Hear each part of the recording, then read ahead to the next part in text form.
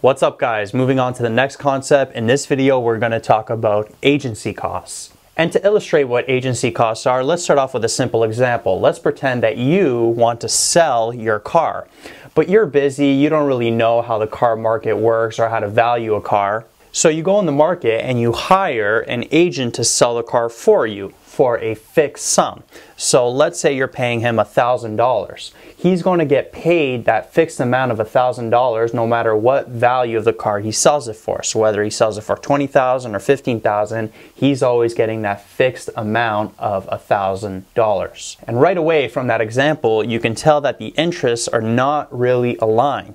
You want the maximum value of the car that you can sell it for, but the agent just wants to sell the car to receive his fixed amount of $1,000. And that example right there, that misalignment of interest, is an example of an agency cost to you. Because for you to get the maximum value of the car, the agent is going to have to sell harder. He's going to have to work harder. He's going to have to bargain more with customers, and that's going to take more effort on his part.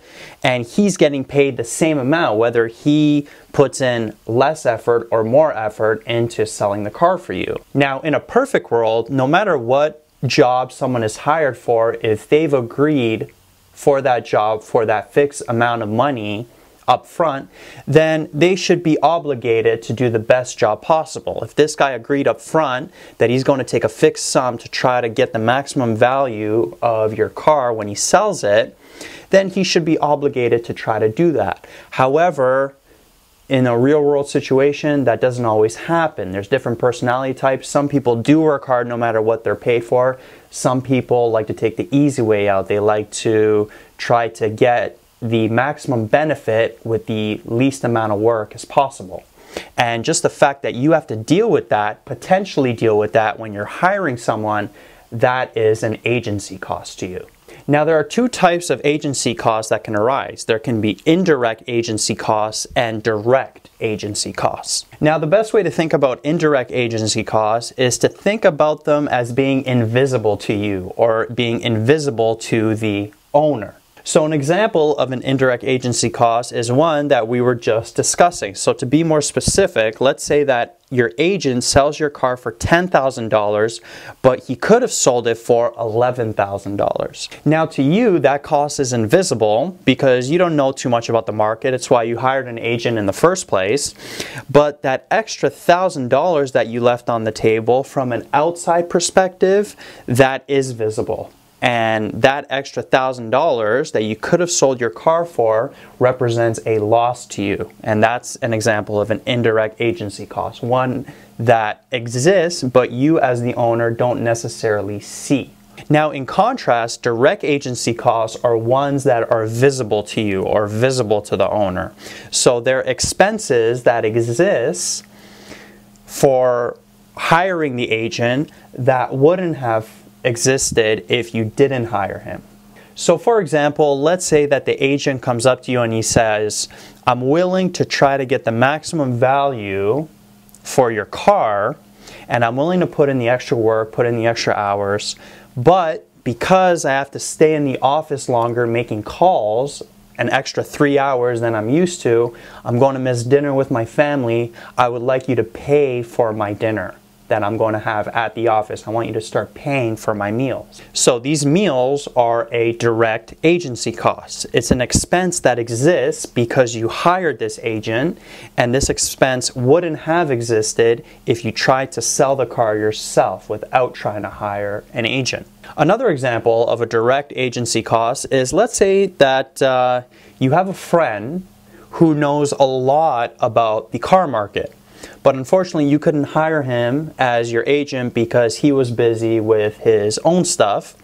But he is willing to come in for maybe, let's say, $200 and talk to you for an hour or two and go over the documentation for the car that your agent sells to let you know whether you got a good deal or not. So it's almost like your friend is auditing the agent that you hired.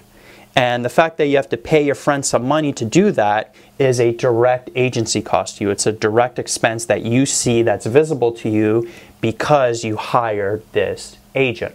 So we just went over a bunch of different problems that can arise when you hire an agent to do a job for you. So what are some possible solutions? What are some possible ways that you can align the interests of you and any agent that you hire?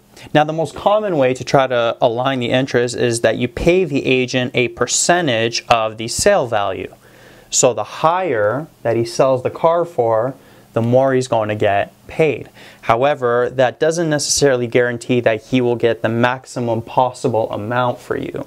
Sometimes there's agents that would take a lower pay because they don't have to work as much and you're still getting screwed in the end. So it's not a foolproof plan, but it's a possible solution.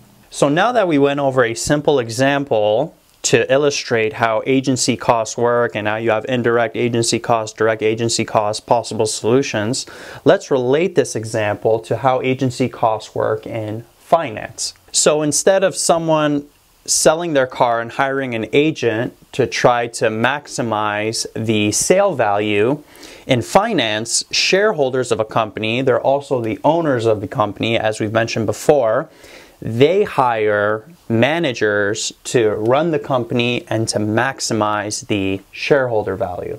So, as with any owner-agent relationship, there are going to be agency costs that arise.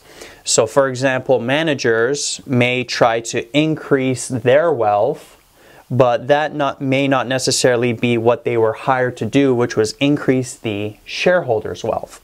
Common example of an indirect agency cost is that management may pass on risky projects that increase shareholder value. So there can be a project that management can take on, has the opportunity to take on, that shareholders want them to take on because the potential payoff is worth the risk, but management, because they're not getting any part of that payoff, they don't want to take that risk because if the project goes bad, then they may lose their jobs. And the opposite case is also possible. So management may take on projects that shareholders don't want them to take on, or projects that don't increase shareholder value. So the management may take on a project that increases the assets of a company, but it doesn't make it a better company. It makes it maybe a little bit less efficient. Maybe the profit margins go down. But maybe the management doesn't care that the profit margins are going down. Maybe they're just concerned with growing the size of the company because it makes it more secure. Because let's say you have two companies. One company has $1 million worth in assets, and then another company has $1 billion worth in assets. Well, the management that's working in the $1 billion company is probably getting paid more because it's a larger company than the company that has $1 million in assets. But the $1 million company may actually be a better company. It may actually be worth more for you to invest in the $1 million company over the long term than for you to invest in the $1 billion company in the long term. So the shareholder value doesn't necessarily increase with the company getting larger. And then direct agency costs for shareholders when they hire management, pretty much the same as the example we went over before, just perks. So meals, shareholders may also hire an audit team to come in and make sure that management is properly doing their job. You may also want to add jets. So you see large companies, you see CEOs and high executives flying in jets all around. Do shareholders want to be buying these jets? Is there any true value for the company? It's a debatable topic. Maybe the management, when they're flying in these jets, they feel better, so they do a better job, and therefore they increase the shareholder value. But again, it's debatable. And just overall, a lot of potential issues that can arise when shareholders hire managers that shareholders have to be conscious of. Now, with all these issues, are there any possible solutions? Is there a way to align the interests of the management and the shareholders so they are both mutually benefiting from the same goals? Well, the most common solution is similar to the one that we did in the car example. Basically, you want to give management a piece of the company, so include stock as compensation. However, how much stock do you include in the compensation? Do you make the compensation all about stock? So don't pay them a salary, but just make it purely equity? Or would managers feel a little bit less secure then if they're not getting paid a salary and then do a worse job? Again, that's a whole other topic, managerial compensation, but it's a possible solution. You include stock as compensation, so management wants to increase the stock value because they also are owners of the company. So in conclusion, that's how agency costs work. Make sure that you're really familiar with this concept. It's going to come up on your midterm. There's no real technical or quantitative part to it. It's more of a qualitative subject. But know how agency costs work in terms of finance, know how to differentiate between indirect and direct agency costs, and know possible solutions to minimize agency costs. So to align the interests of shareholders and management. Yo, what's up guys? Thanks for checking out my channel. Hopefully you got some value from the video you just watched. If you did get some value, big favor to ask you, please like this video and subscribe to the channel. Any questions, any recommendations on things you'd like to see, please leave it in the comments section. Also check out the description box below for links to material and content related to the video you just watched. Peace out.